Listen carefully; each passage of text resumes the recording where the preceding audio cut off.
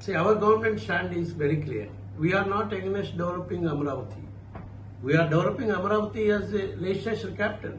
That is the impression this opposition party is trying to give and trying to misguide the people, saying that our government is against development of Amaravati. We are not against development of Amaravati.